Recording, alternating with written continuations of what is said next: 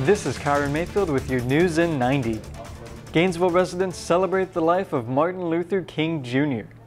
Hundreds braved the cold weather Monday to attend the annual holiday kickoff that is celebrated in many communities across the country.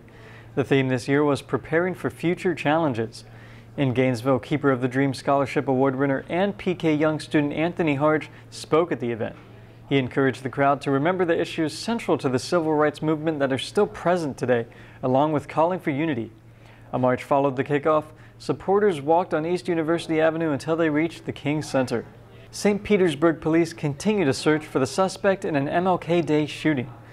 2 people were killed and 1 injured from a shooting at a party after the city's MLK Day Dream Big Parade. Taiwan Jeremiah Armstrong and Roger Lee Ford Jr. were pronounced dead at the hospital. Another victim is in stable condition.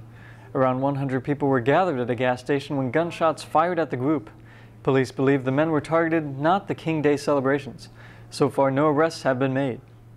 New restrictions on transgender people in the U.S. military go into effect.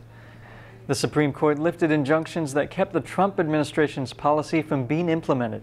It also reversed a rule under the Obama administration that would have allowed transgender people to join the military.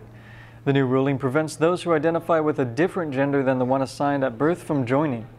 There was 9,000 service members who identified as transgender in 2016. The decision is facing backlash from the LGBT community. That's your News in 90, but your Florida news is always on at WUFT.org.